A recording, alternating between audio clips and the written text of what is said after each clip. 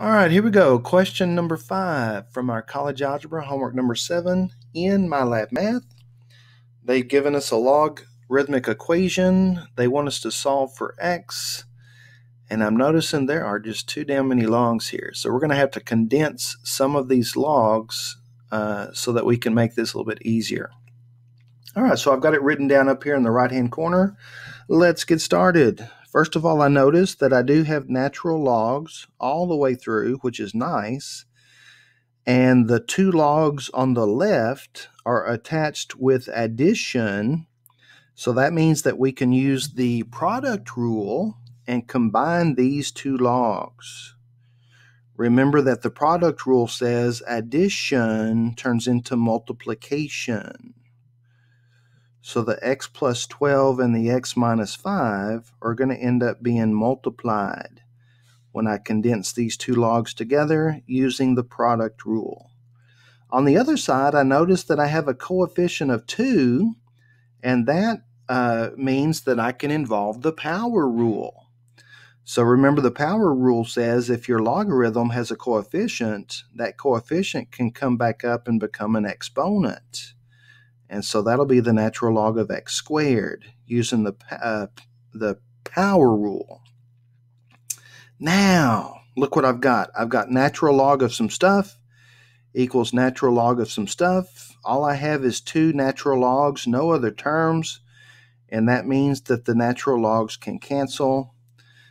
And I'll have no more logs to deal with. But I do have a binomial times a binomial. The x plus 12 times x minus 5, we're going to have to F that up. We're going to have to FOIL it, okay?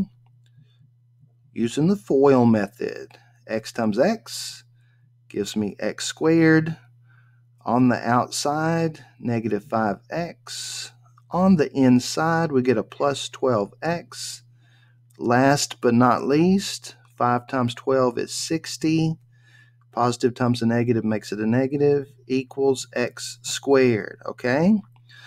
So I was a little afraid that we were going to have another quadratic until I noticed that I have x squared on both sides.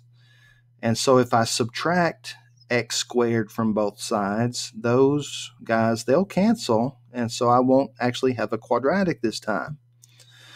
All right, so let's combine like terms. 12 minus 5 is 7x. The minus 60, I'm going to take that minus 60 and move it over, which will make it positive. And then I'm going to divide both sides by 7. And so my final answer, 60 over 7, 60/7 should be the answer. And I don't know if you checked out my last video, but I said we probably should check the solution just to make sure it works.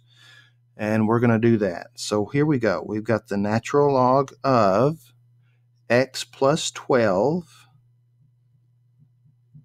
I'm going back to the original equation and replacing every x with 60 over 7.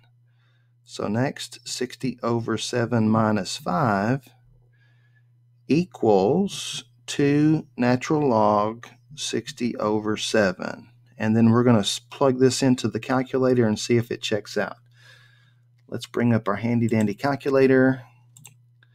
And the nice thing about this particular calculator is you can put this stuff in here on the left-hand side all at one time, just the way it looks. Here we go, 60 over 7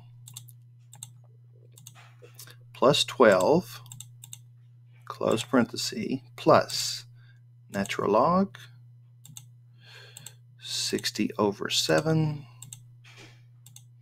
minus 5 equals, now that's going to give me a decimal of 4.2. Okay, so if I round that to maybe two places, 4.30, or if I don't round it at all, I could just copy and paste that here. So let's say that all of this stuff right here, all of that is about 4.30 rounded. Okay, so now what I want to check, does the right-hand side calculate to the same decimal value?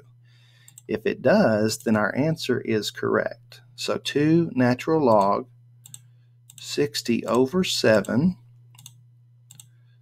Fingers crossed. Oh, look at that. 4.30 rounded. So that's it. Same thing. So that verifies that my work is correct and that the answer really is 67ths. Now let's see if MyLab Math agrees. 67ths. Bam! I hope that was helpful. If you have any questions or comments, feel free to put those in the comment section below, or you can text me. And thanks for watching.